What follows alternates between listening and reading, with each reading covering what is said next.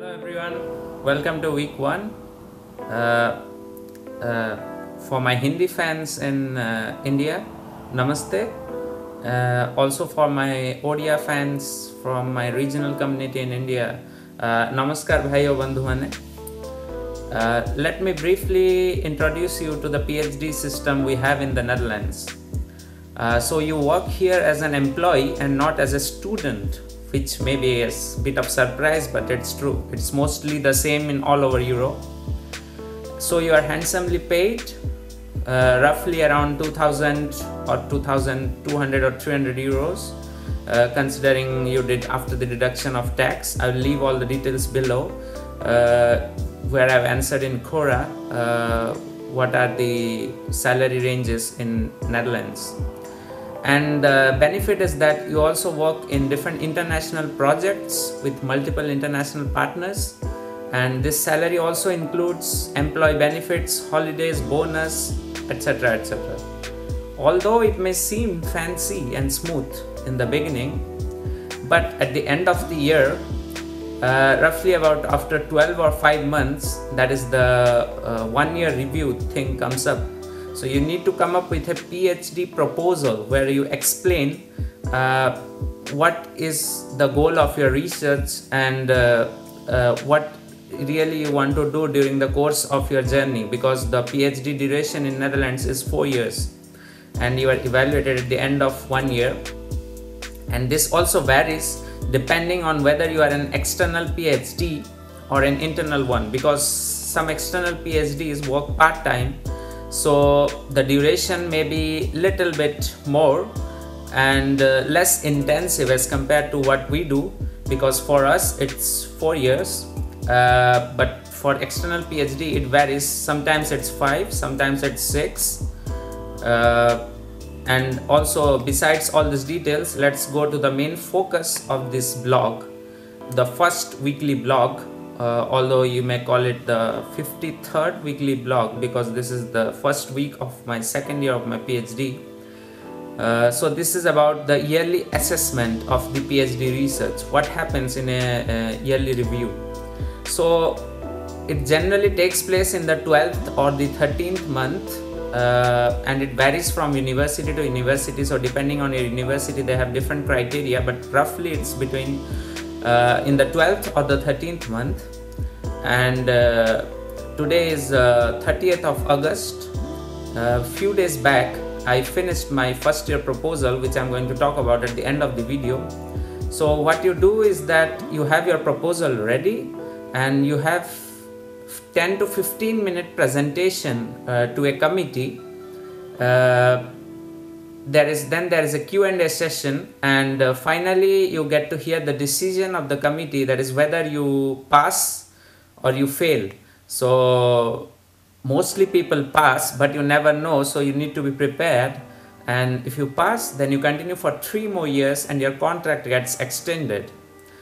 The committee generally comprises of 2 internal reviewers, that is from your own university, who doesn't work with you, excluding your promoters and daily supervisors obviously. And it also comprises of 2 external reviewers who evaluate your proposal. Yes, it sounds stressful, I know, but it is what it is. If you start well and follow a planned methodology, right from day 1 it will pass as another day. And trust me, it's not true. Okay, don't panic. If you do it step by step, then you will succeed. So how is the assessment done? I cannot describe it in details because this video is too short, but I will try to leave some links below so that you can refer them if you want. And this is basically evaluated based on your yearly commitment, dedication, contribution, and finally the suitability of your proposal and mini defense performance that you do on the D-Day, that is the day of your yearly review. Some other specific details I'm not going to include obviously, but one important thing I missed is that if you have publications, they count a lot, then it gives you a strong footing during your presentation. One thing you gain from this is sometimes, from this kind of exchange of ideas and open discussion during this 1-year review, is that sometimes you develop some kind of potential collaborations for a research, which is really useful for the long term. So what next? After the yearly review, you feel like an uncaged bird. Why this metaphor? Because I like nature. Okay, because this gives you a license to stay in Netherlands for 3 more years as a scientific researcher. And speaking about your extension of your contract, it's the same for everyone, but for me or for us as non-Europeans, they also apply your work permit because you are an employee. So that also gets extended after your contract gets extended. So that is also essential. Otherwise, you cannot stay in Netherlands without a valid reason or valid work permit. Speaking about me, like my defense, which I'm not going to brag or make it a big point, but just to in brief, I did a pretty good mini defense last 2-3 days back. It was, I know, like saying it is very easy, but once you finish it, you feel like lot less kind of a load is gone off your shoulders. So more importantly, it expanded my way of seeing certain elements in my research. Now I move to publishing my literature review in my upcoming conferences. And okay, one thing I forgot, you will see my first conference publication which I made during my first year.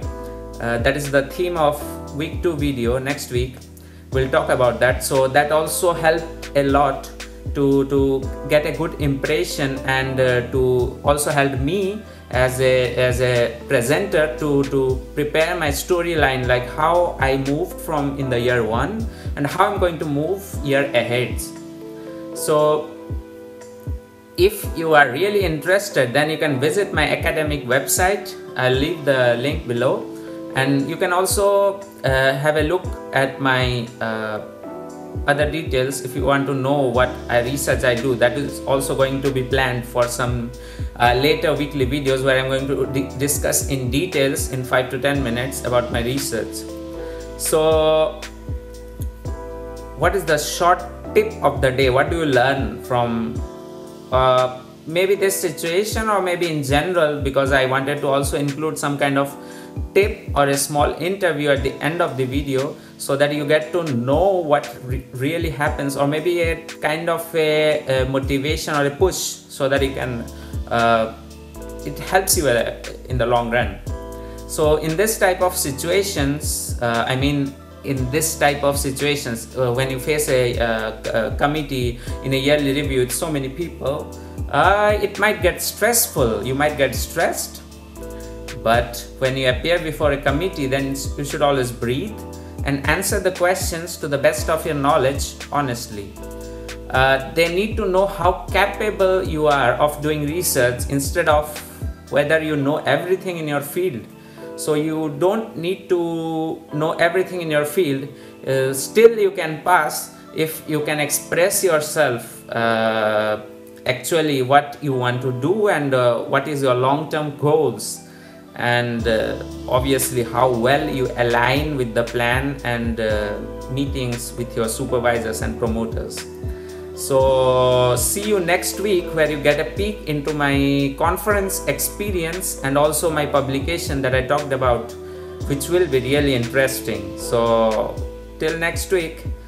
Okay, before that, please subscribe and spread the word, so that people will know what is happening and they will share it, and it kinds of, the information spreads very fast. So please subscribe and press the bell icon, particularly to get notified when I publish a video. So see you next week, and till then, peace.